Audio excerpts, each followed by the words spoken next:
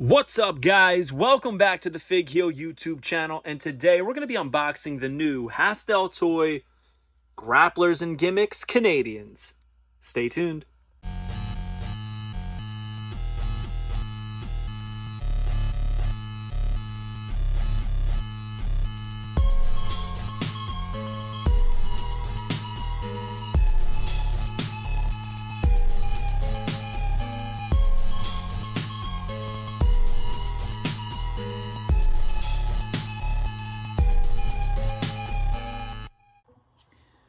Yes, what is going on, guys? It is time for another unboxing here on the Fig Heel YouTube channel. As usual, is brought to you by the Wrestling Figure Encyclopedia, available now on Amazon.com or HeelBooks.com. Now, today we're going to be unboxing the new Grapplers and Gimmicks 2-pack of the Canadians, Pierre, Ouellet, and Jacques Rougeau.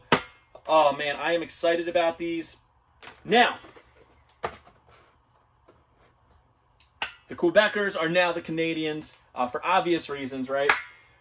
Jacques did have a WWF Hasbro as the Mountie, so we brought that out just to kind of compare the detail in the sculpt and everything and see how we're doing. But man, these do look great.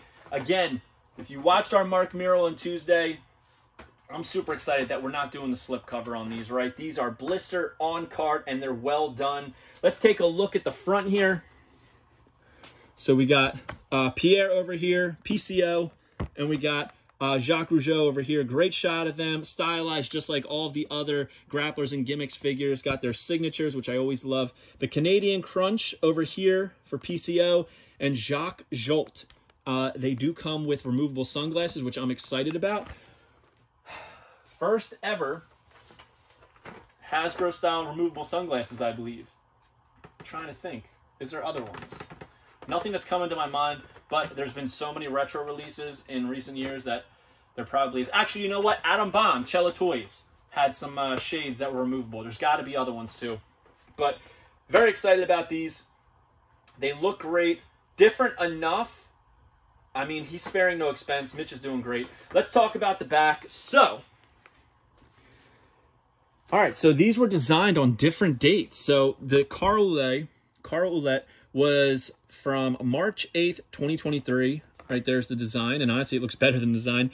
And Jacques was on July 24th, 2023. So a little over a year for both of these, which, you know, for an independent toy company, that's not bad. He's got so many things in the pipeline that I can understand why certain things are taking a little bit longer, maybe sitting on the back burner a little bit. On the back, though, it does show off their renders, as well as Coco Beware, James Ware, and Downtown Bruno, which are coming soon that I can't wait for. I love Bruno, so I'm excited to get that one. But enough about that. Let's open these bad boys up and let's review them. Man, the adhesive that they use, this is like, there's no denying that these aren't going to fall off the card. I guess they learned their lesson from Nelson Frazier, Mabel, coming off the card. They're like, we're never going through that again. We are extra adhesiving these things, and they are no joke. All right, again, feels great, just like the Mark Miro. Feels sturdy, doesn't feel too loose, doesn't feel too tight, but it feels just right.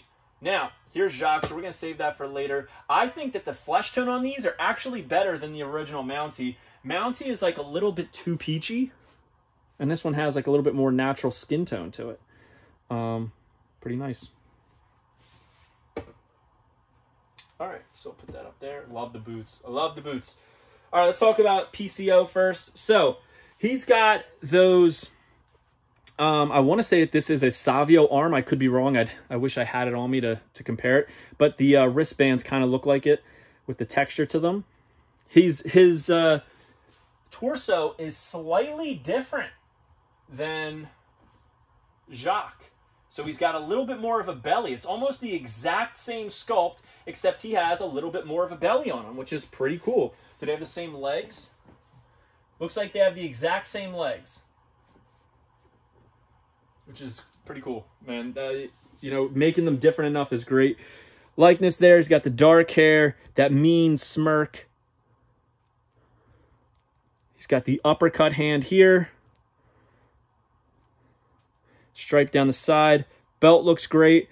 Gold buttons, gold belt. Flat boots. Those brown flat boots. And over here, we'll take a look at Jacques. So he's got that like stunner arm that is also like a DDT arm. Thumb up here. Absolutely jacked. Different arms. I mean, this is probably how I would display him. Again, yellow stripe on the side. The belt looping throughout. Gold on there. Gold on here. And even on the top of the shirt. Does PCO have that? Yep. Man, these look great. He's got the slick back hair. That smirk. That shit-eating grin, as I like to call it. And here we have their glasses, which I'm nervous about. So these glasses are very Remco-esque. So in the original AWA Remco line, the Long Riders came with a lot of accessories. And one of them was removable sunglasses that, like swimming goggles, draped around the whole head, which is what these do. So there's a little bit of detail in there, which you can see on the glasses. And this is how they wrap around the head. They are thin enough that it actually could work. We're going to find out. All right, so here's PCO.